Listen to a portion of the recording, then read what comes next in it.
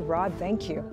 Well, just as parents are becoming increasingly concerned about the impact COVID-19 will have on the return to school, the CDC has issued a warning about another illness. AFM is the disorder that causes paralysis in children. Dr. Frank McGeorge is here with important information. Hi, Doc.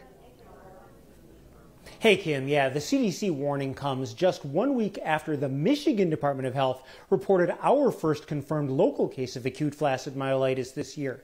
That case is in a child from Macomb County. There are also 2 other suspected cases of AFM in Michigan. Here's what parents need to know.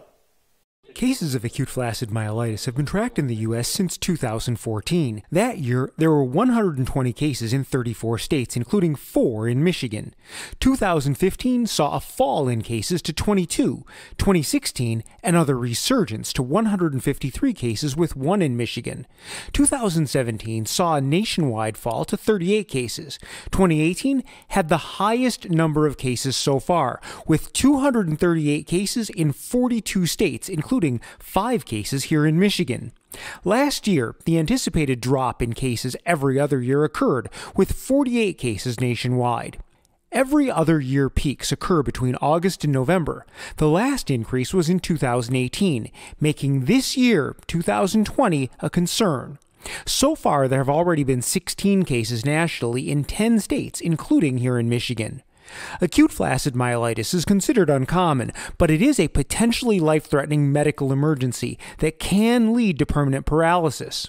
The peak age of occurrence is 5 years old, but it can occur in babies and older children as well. The main symptom parents should be on the lookout for is sudden limb weakness or paralysis, often related to or following a respiratory illness with a fever.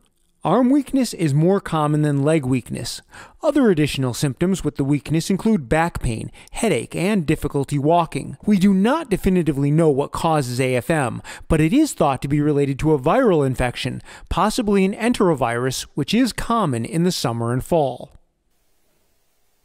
Now, the diagnosis is based on specific findings on MRI, and a spinal tap is often also done to look for other potential causes for the weakness. Now, unfortunately, there is still no specific treatment, but it is important to make an early diagnosis and provide supportive care because it can progress to respiratory failure. If you think your child might have weakness, do not hesitate to go to the emergency department, even in the time of COVID. Back to you.